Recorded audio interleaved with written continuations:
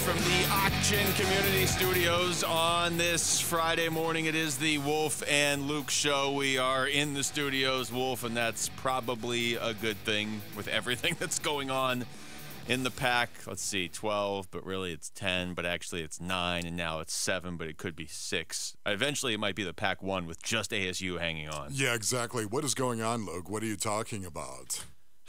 Well, it's funny, talking in the newsroom in the pre-show meeting, boy, this just changes so much. What are we going to, we just got to be ready for it to change. It changes every 5 minutes. And since our pre-show meeting, it sure sounds like Oregon and Washington are out. So I guess let's just start there. Okay. Say it definitively, though, right? Oregon and Washington are leaving the Pac-12. Yes. Okay. That's all right. It doesn't seem like that. It is, right? They're in the final stages. The Big Ten is in the final stages of adding Oregon and Washington. They went to that Pac-12 meeting this morning that, I mean, we're getting mixed messages constantly. I have to think a lot of this is posturing by certain teams. I wrote this down in my notes 20 minutes ago, Wolf, and then it obviously changed. But I was reading a story on CBS. This is how crazy this has gotten, okay? And it said CBS Sports learned Thursday night that Washington had concerns over additional travel costs the athletic program would face in journeying to Big Ten locations. Those increased financial obligations could total more than $10 million per year for the university, sources said. Yes. This is how ridiculous it is. I wrote down in my notes, okay, well, you're making more than that additionally by moving to the Big Ten anyway over the Pac-12 media deal. And if I'm Washington and I'm moving to the Big Ten, it's only going to get better. The deals are only going to get better for me year over year. Right. This is all inevitable. Like, I'll reset this one final time because I know this is going to be a big topic for the show today. I love the Pac-12. I don't want it to fold. It is folding. It is folding before our very eyes right now. You have to say that. This is going to be the trigger, right? I mean, this is it right here. It was USC and UCLA. Oh, my goodness, that put everybody on notice. But I could see where people were like, we can still have the Pac-12. We can still have the Pac-12. And then you had Colorado. Oh, the rats. The rats of the Pac-12. Colorado scurrying.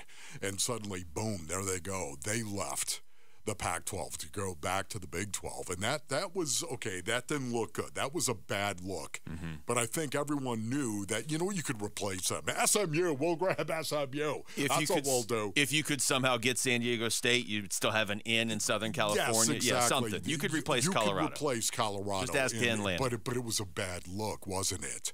It was a bad look. It put everyone on notice once again. This right here, Oregon and Washington leaving, going to the Big Ten.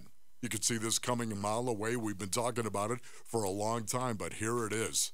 This is it, Luke. This is what's frustrating to me, though, as somebody who went to ASU. The second USC and UCLA left last summer, you and I both looked at each other in the studio and said, okay, well, Oregon's next. Now, they weren't technically next, I guess, Colorado. But either way, when Oregon leaves, the Pac-12 is done. Right. We all knew this was going to happen.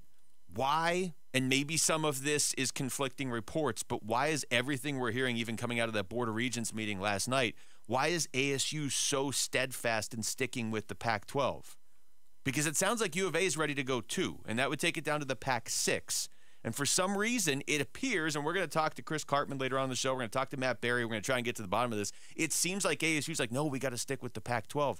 There is no Pac-12. And if there is a Pac-12, it's just going to be the Mountain West renamed as the Pac-12. Yes, you know, I know exactly what you're talking about, but I have to talk about what has happened here with the Pac-12 and the Big Ten before I can actually get to that right now. This is something Oregon already let the Pac-12 know. They were on notice right now. They were, because they were the ones dragging their feet in this meeting, of course. They couldn't come to a consensus. Why? Because of the Ducks. Why do you think that is? Because the Ducks were already gone, and they knew they were already gone. I think the U of A is very, very similar to that right now. I think the U of A knows they're gone as well, and they're going to the Big 12. They want ASU, believe it or not. I think they want ASU to come with them, and that's why the Board of Regents last night could not actually come to a vote. They didn't even vote. What are you doing? Are you kidding me? They could not even come to a resolution on what they're going to do. because the U of A wants out, and I think ASU does not. And I think that's why they couldn't come to it.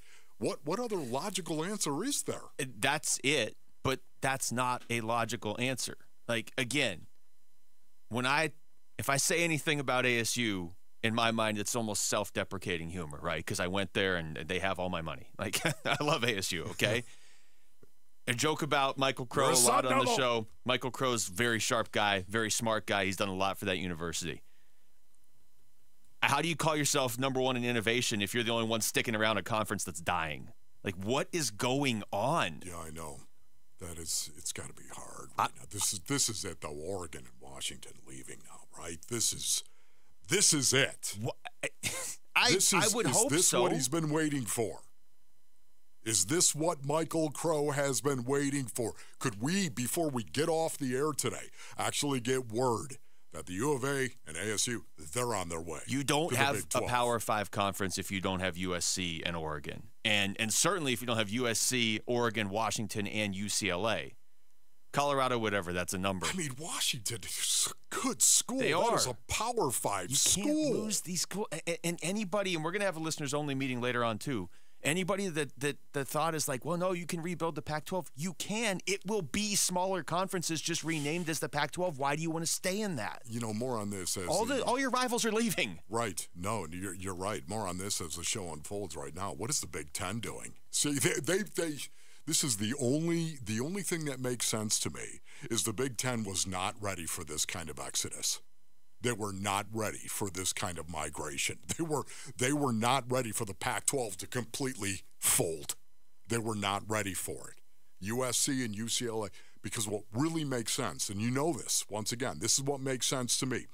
You got to have the Big Ten. Big Ten, most of the schools are around the Great Lakes. Stop and think about it. Northeast and the Great Lakes. That's the Big Ten.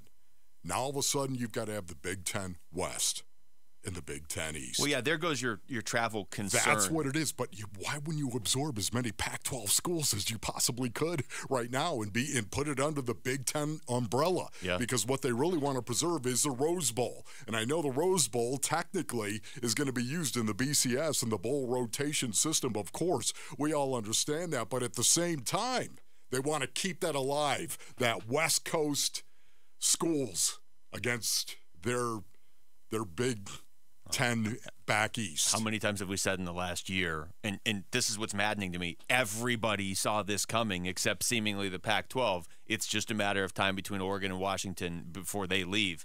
Now I would say, to the point you're making, it's not quite as inevitable, but it seems pretty inevitable at some point the Big Ten's going to take Stanford and Cal, too.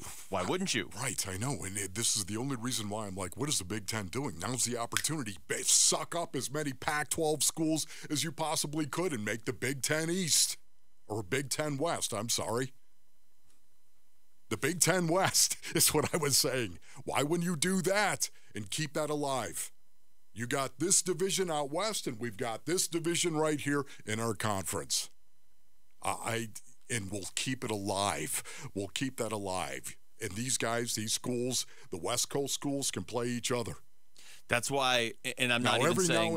every now and then, right, Luke? Every now and then, we'll still have a crossover game. Twice a year, you'll have that the Big West Ten Coast championship. trip. That's why I'm wondering if there's more to this, and I don't know if it's that or something else, but it doesn't make any sense that ASU would be like, nope, we're staying here. It's just gonna be us and Oregon State. Like, if you have an out, because again, a team like Oregon, even if they turn down the Big Ten right now, they still have that out a year from now. I'm not sure ASU is going to have that out if the Big 12 is like, we have to keep adding schools because the Big Ten's getting bigger and bigger. Yes. There's a story out there that if they don't get U of A, they're going to go get UConn. Yes. If I'm U of A, I'm not allowing that to happen. UConn, look, U of A is a better football program. UConn's got 5 national titles. Like, you can understand why the Big 12 would be looking at them. Right. So if I'm U of A, I can wait for ASU only so long. So I wonder if ASU is like, hey, is the Big 10 an option? Is there something more? Is it just posturing? Something doesn't add up right now. It just doesn't. Well, you know what, honestly, right now, speaking of that, Mel, what time did it come down about Oregon and Washington leaving? What time was that? Maybe 20 minutes ago. Okay, maybe 20 minutes ago. Okay, so right now, this is it. If this doesn't get Michael Crow to make a decision one way or the other, on the U of A and actually maybe going to the Big 12 with the U of A. Nothing will. This is it. If we get to the point where ASU's like, no, we're going to stick around, somebody needs to step in for the better of the sports there programs. Needs to be an intervention. Because it's only going to get worse year after year after this if you stick around.